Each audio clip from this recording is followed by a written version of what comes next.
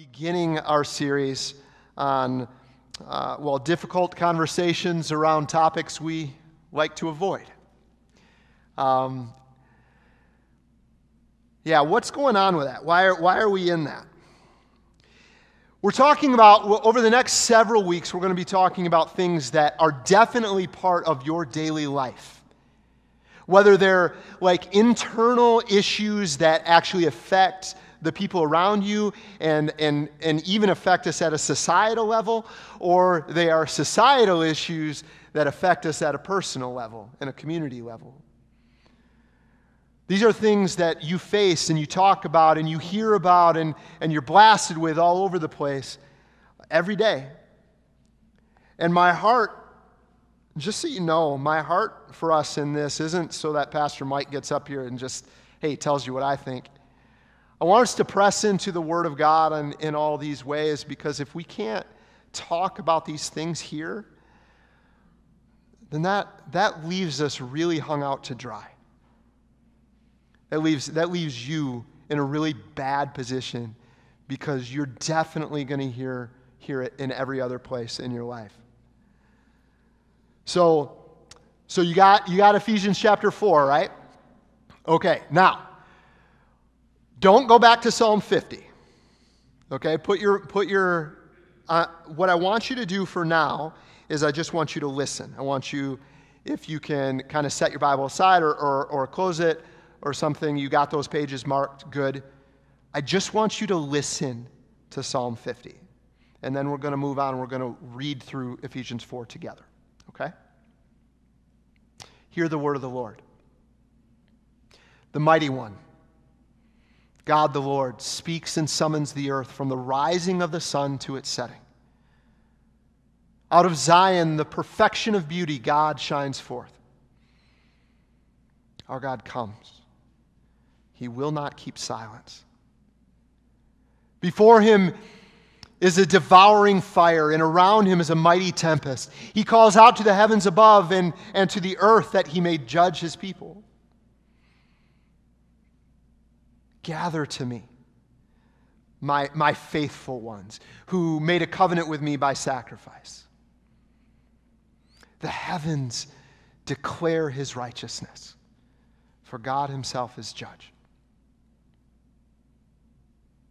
Hear, O my people, and I will speak. O Israel, I will testify against you. I am God, your God. Not for your sacrifices do I rebuke you. Your burnt offerings are continually before me, but I will not accept a bull from your house or goats from your folds.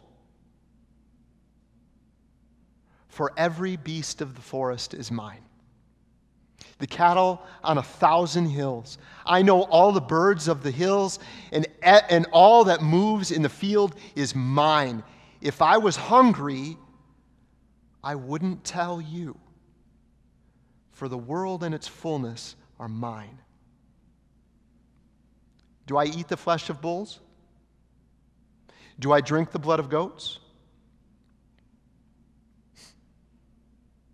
But offer a sacrifice of thanksgiving to God. Pay your vows to the Most High. Cry out in your day of trouble, and I will deliver you, and you will glorify me. But to the wicked, God says, what right have you to recite my statutes and to take my covenant upon your lips? For you hate discipline. You cast my words behind you. If you see a thief, you are pleased with him, and you keep company with adulterers. You give your mouth free rein for evil, and your tongue frames deceit. You sit and speak against your brother. You slander your own mother's son. These things you have done. And I was silent. You thought I was just like you. But now I rebuke you. And I lay the charge before you. Mark then, you who forget God. lest I tear you apart and there won't be anybody to deliver. The one who offers thanksgiving as his sacrifice glorifies me. To one who orders his way rightly, I will show the salvation of God.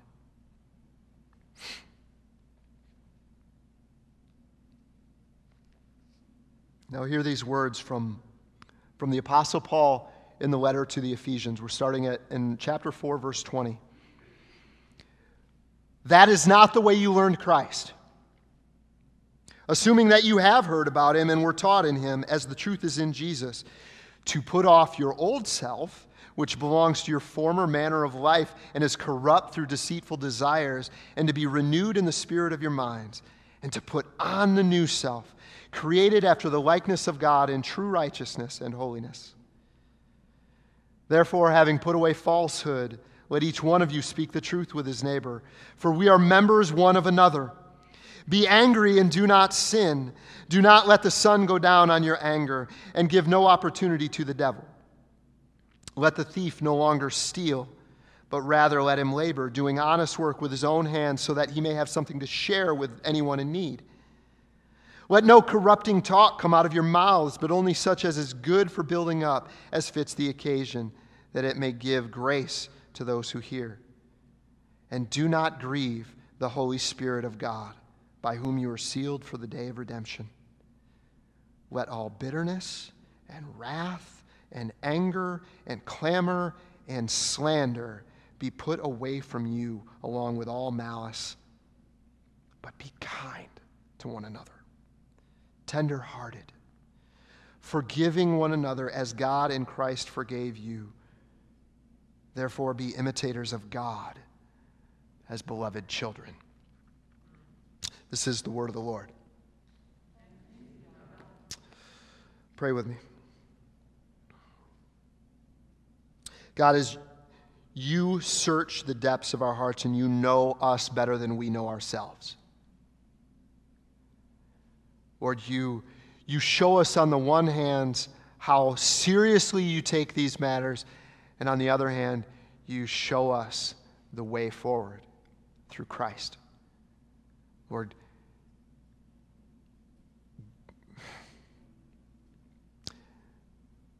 change our lives.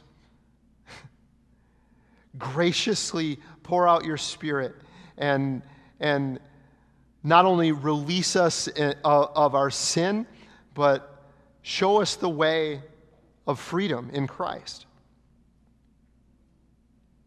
We thank you for this time. In Jesus' name, amen. Okay. That psalm's pretty heavy, isn't it? Let me ask you something. For those of you who have children, and for those of you who don't, just think of someone that who you most deeply care about. If someone was destroying the reputation of your child, what would your response be? How would you feel about that? Is there some reason that we think God is going to think it's no big deal? Is there any reason for that? Why are we talking about this? We're talking about this because God takes it very seriously. We're talking about slander today. Slander is where, and I know that the scriptures talked about a lot of different things, but slander and abusive speech and these sorts of things, what they're acts of destruction of someone's name and reputation.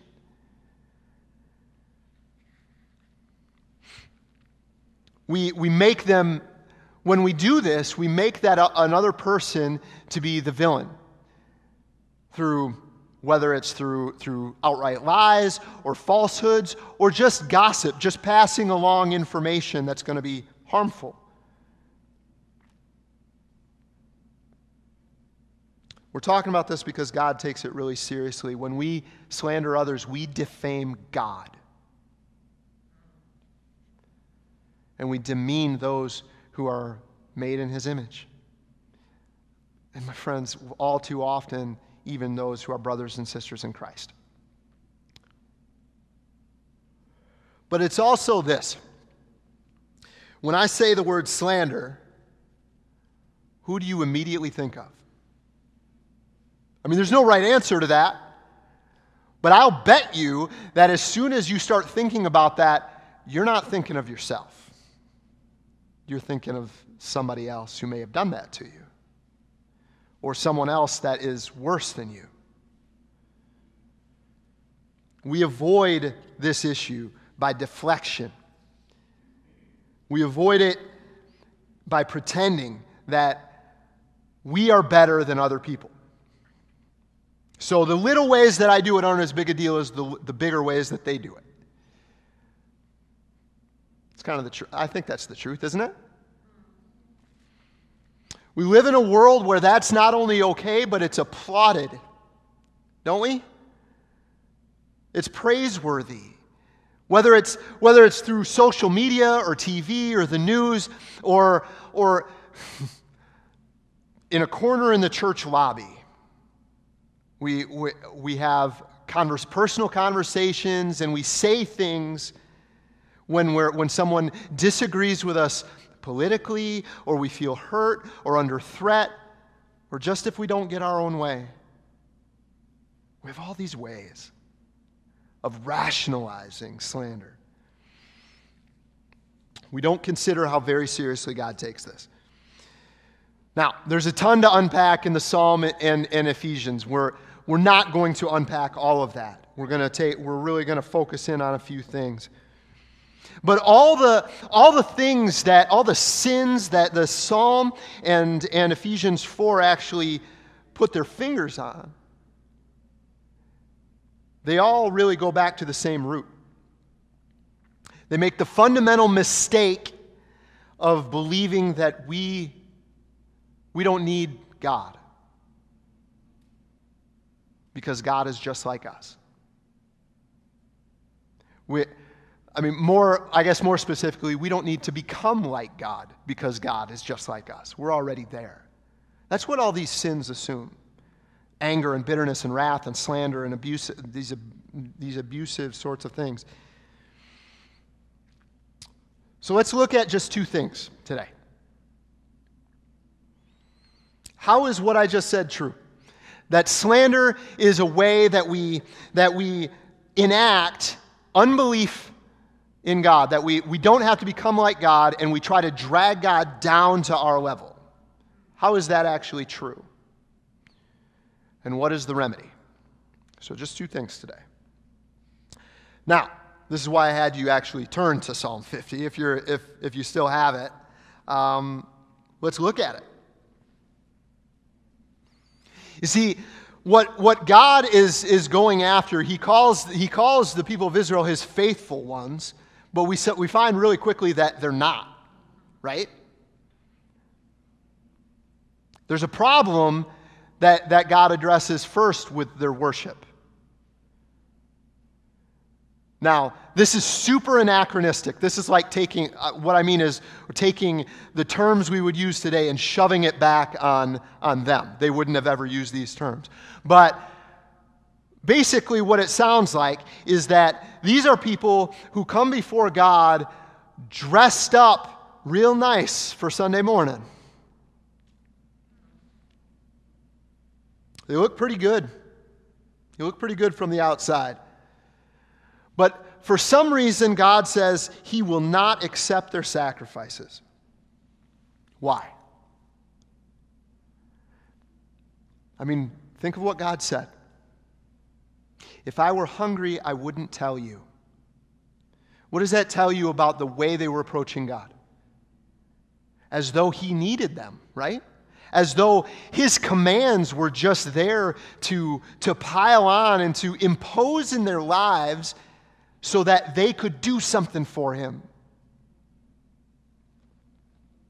There's a big problem with that sort of worship. God didn't command sacrifices so that he could eat. That's what he's spelling out, right? He commanded sacrifices so that the people would have a way of actually being in his presence. So there's a problem with worship. But a problem with worship is most often seen in the other days of the week. I don't think we realize that very often. I think sometimes we so separate what we do here together and before God from everything we do in the rest of the week. We don't realize that the problems that come up there are really problems that have probably begun here. The belief that God needed or depended on them, it works out in just a bunch of different ways. And we get it all turned around, right? We get ourselves all kinds of worked up, and we act like God is either not there or God is not God during the week. How does God sum up the whole problem? In verse 21, you thought I was just like you. Now, some of your translations, and the ESV that we use says, you thought I was one like yourself. That's a terrible way to translate that. It doesn't even sound like good English. You thought I was just like you, is what it's saying. You thought I wanted sacrifices because I needed you. And you thought because I was silent as you did all these things that somehow I approved.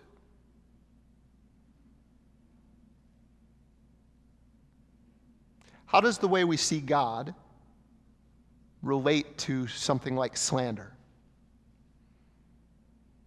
Let's look at that from what we like to talk about, as we like to say, the root to the fruit, from our heart all the way to where it actually comes out, okay? There's a direct line. God, the belief that God needs me and approves of what I do and I say because he is just like me, leads us to believe that his commands, like we just talked about a few minutes ago, they're an imposition. That he's willing to hang you out to dry so that he can get what he wants. And if that's true, if God's like that, then what security do I have? I don't have any. I never know that God actually wants me or loves me. All I can do is make myself out to be a relatively good person. But in order to do that, I basically have to drag you down a few pegs. Because the truth of the matter is I'm not a better person. I'm just not. But somehow, some way, I have to justify my own existence. Because I don't believe God has done it, I have to do it myself, and I'm going to do it by dragging your reputation down. From the root to the fruit.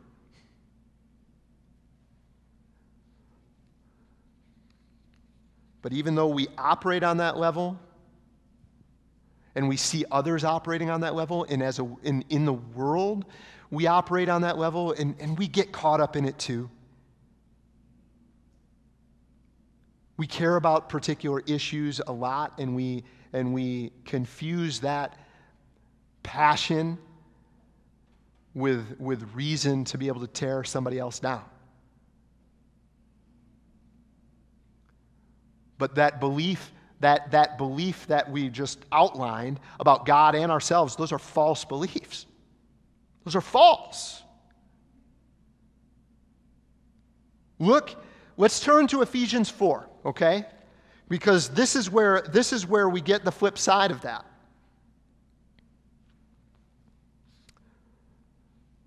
What does Paul say? How does Paul say that we learned Christ? Now, right before that, I know that we picked up right in the middle of a paragraph. So he was saying, don't Don't walk as the Gentiles do. Don't do all these things. It's futile. They're working out of a different way of life. They have not experienced the life of God. They're alienated from it. Don't live like that, because that's not the way you learned Christ. How did you learn Christ? This is how. Verse 22, put off your old self, which belongs to your former manner of life and is corrupt through deceitful desires. Be renewed in the spirit of your minds and put on the new self, created after the likeness of God in true righteousness and holiness. Put off the old, put on the new. And that phrase in verse 24, created after the likeness of God, connect that to what we've just been talking about. In the psalm, God rebukes the people because you thought I was just like you. Paul's saying, put on new life where you become like God. Where you, through Jesus, in true righteousness and holiness, you are created after the likeness of God. You're restored. The image of God in you that God created you with is restored fully in Christ. In that last verse that we read in chapter 5, verse 1, it extends that even a little bit further. Be imitators of God. Be imitators of God as beloved children.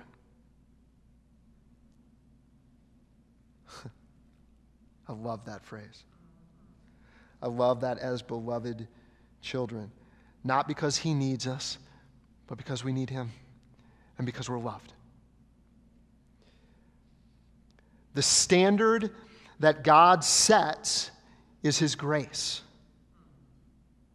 Think about what God said he wanted in the psalm. Offer a sacrifice of thanksgiving to me. Cry out to me in your day of trouble. Then you'll glorify me. I'll deliver you, and you will glorify me. Cry out. Cry out so I can be the Savior. That's what he wants, and he wants to fill us with that gratitude. The standard is his grace. Paul talks about, like we said before, he talks about a whole lot of super important stuff here. But I think he really sums up everything he's getting at in terms of, like, as he's defining what it means to put on the new self, he sums it up in verses 31 and 32. So put off bitterness, put off wrath, put off anger and clamor and slander, along with all malice. All these things are abusive ways of speaking, ways of destroying another person.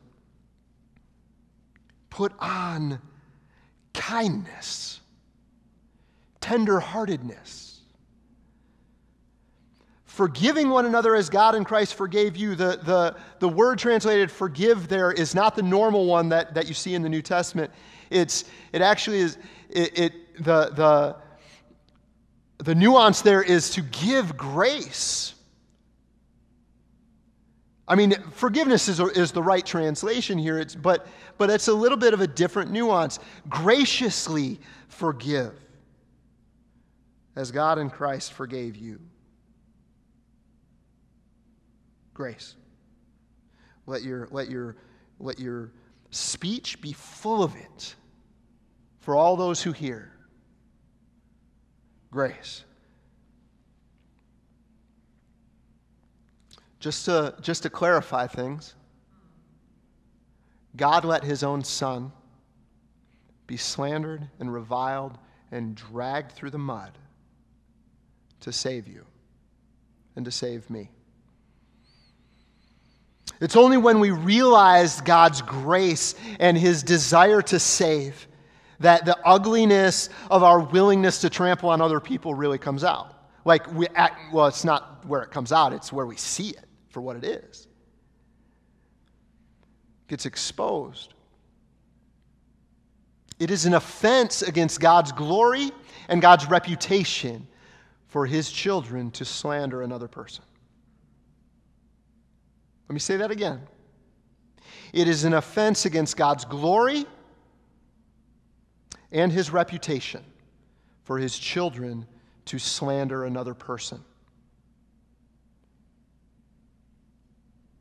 Makes the twofold mistake of thinking that God doesn't care and that he's going to sit idly by. I think the psalm made it pretty clear he's not going to do that.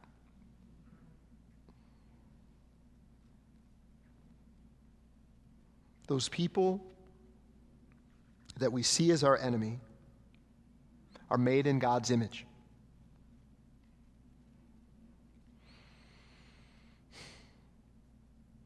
Some that we slander have been bought by the blood of Jesus.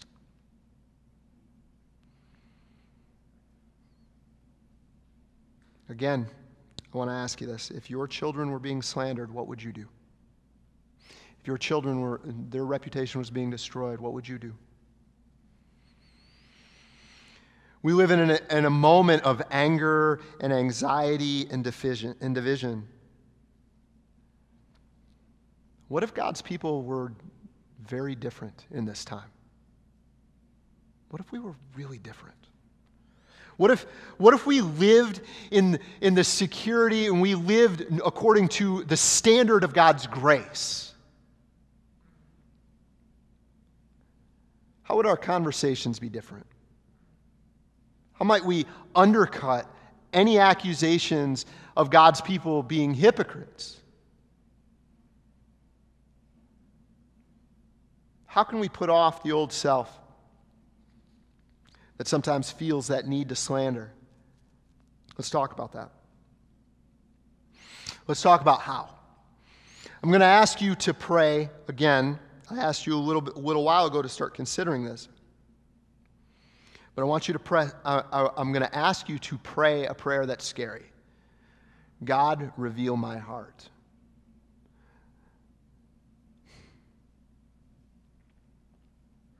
How often do you feel justified in talking about that person? You know the one I'm talking about. You know the one I'm talking about. What ways have you rationalized what you've thought and what you've said? Pray about these things. Pray for God to unveil them. Now, we're not doing that just so that we'll say, okay, well, I got to have a better attitude. So when I have that thought, I'm just going to stop myself and it'll be fine. It won't come out of my mouth.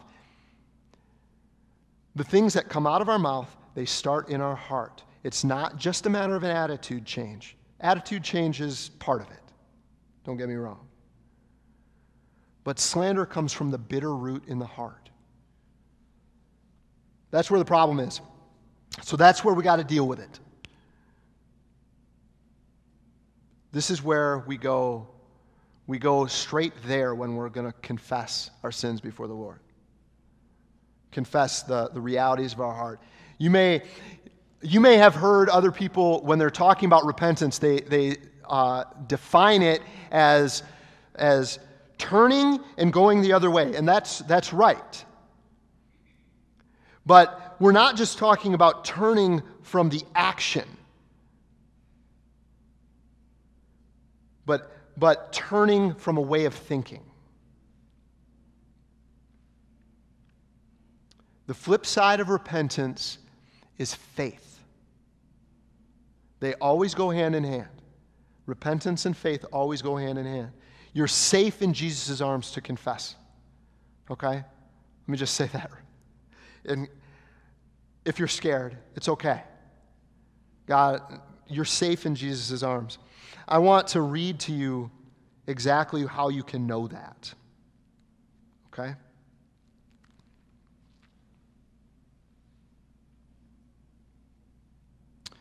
You can know that you're safe to confess these things before Jesus. In Jesus, before the Father, that is. This is from the Gospel of Luke. 2 others who were criminals were led away to be put to death with him. And when they came to the place that is called the Skull, there they crucified him, and the criminals, one on his right and one on his left. And Jesus said, Father, forgive them, for they don't know what they do. And they cast lots and divided his garments, and the people stood by watching, but the rulers scoffed at him. He saved others. Let him save himself if he's the Christ, his chosen one. The soldiers mocked him, coming up and offering him sour wine and saying, if you're the king of the Jews, save yourself. And there was an inscription over him, this is the king of the Jews. One of the criminals who were hanged railed at him, saying, are you not the Christ? Save yourself and us.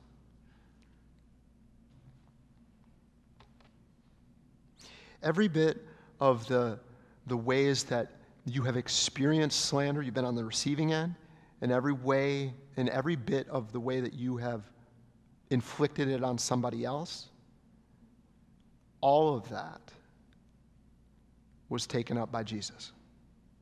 All of it. That's how you know that you can go to him. That's how you know that you can go to him.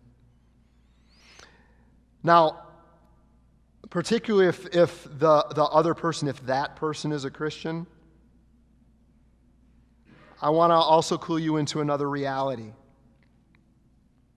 Paul says in Romans 8, who is to condemn? Christ Jesus is the one who died. More than that, who is raised, who is at the right hand of God, who is indeed interceding for us. Jesus is at the right hand of God, speaking a word of truth, a good word over his people. And if you feel like you are free to slander one of God's children, you're calling Jesus a liar.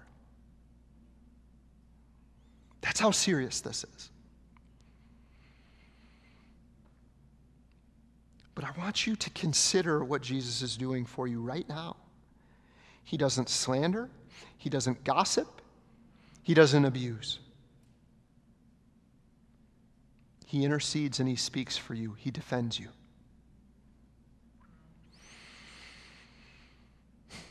So what if right now you look to Jesus? Instead of just trying to change what's going on in your head, you actually look to Jesus and put off the old and put on the new.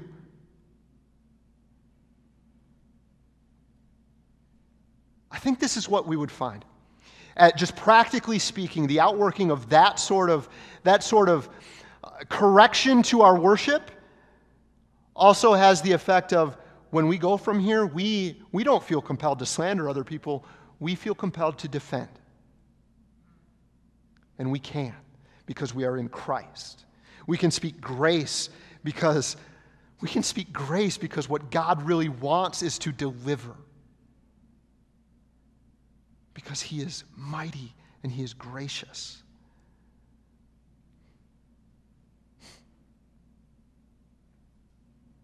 Put off the old. Put on the new.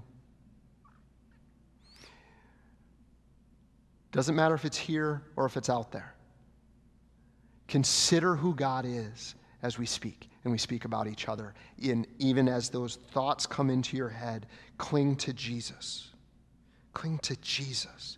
He has overcome for you. God, we thank you. We thank you for those truths. We thank you that Jesus has truly overcome.